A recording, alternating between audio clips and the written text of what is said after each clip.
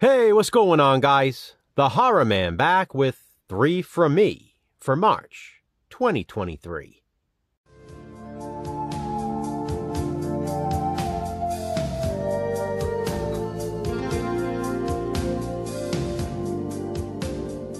Three from Me is the series in which I recommend 3 movies I watched the previous month. They are not always first-time watches, and they aren't necessarily all horror films. The 3 recommendations are simply 3 movies I think deserve more attention. There were so many options for the month of March. I watched some good ones, but I had to narrow it down to 3. And this is what I settled on. First, I'm gonna go with Benny Loves You. This is a 2019 horror comedy, and it was Jason who recommended this one to me. He had ordered it, watched it, and loved it, so that's all it took to convince me. I ordered it that very same day, and 2 days later it arrived, and Jason and I watched it together. It's a British film. Writer-director Carl Holt also stars as main character Jack. He's a 35-year-old guy who finally has to grow up after his parents die in a freak accident.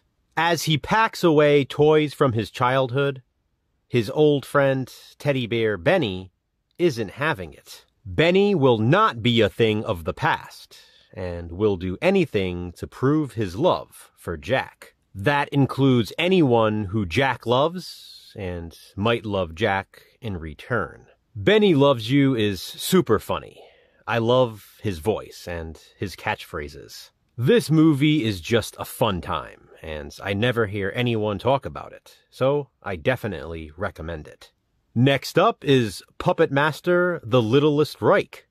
This sort of Puppet Master reboot was released in 2018, and I've owned this 4K Blu-ray combo pack ever since. Oddly enough, I had never watched it until just a few days ago at the end of March. Jason has been trying to get me to watch it for years, and I finally gave in. I had no real reason not to watch it.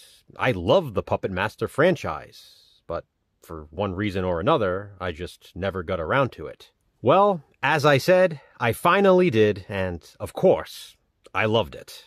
I knew I would. It's Puppet Master at a toy convention. What's not to enjoy? The kills are amazing. There are cool characters. Barbara Crampton stars in this. And obviously, I loved seeing the classic puppets, and some new ones as well. Oh, and some good nudity, too. Puppet Master: The Littlest Reich just might be one of my favorite Puppet Master movies in the franchise.